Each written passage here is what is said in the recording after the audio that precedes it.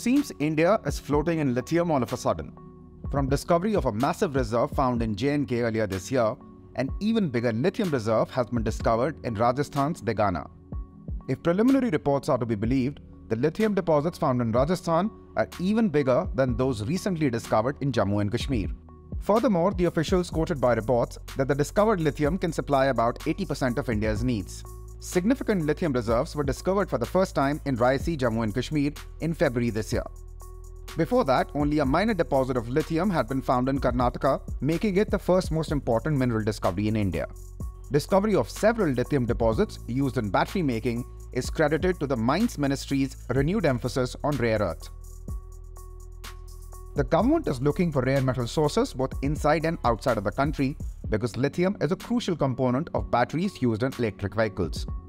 Along with GSI, a group of 3 public sector undertaking firms, National Aluminium Company, Hindustan Copper, and Mineral Exploration Corporation is collaborating to build a vehicle for research and development for lithium-ion battery recycling, acquisition, and joint manufacture.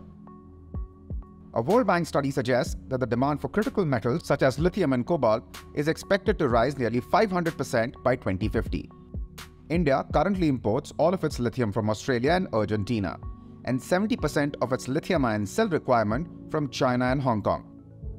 With 50% of the global lithium deposits concentrated in 3 South American countries, Argentina, Bolivia, and Chile, which is also called the Lithium Triangle, is where the majority of the world's lithium reserves are located. However, when it comes to lithium refining, China dominates with a 75% market share in lithium refining. Lithium is a key component in India's ambition to expand EV penetration by 30% by 2030. As of present, less than 1% of all new cars sold in the country are electric vehicles.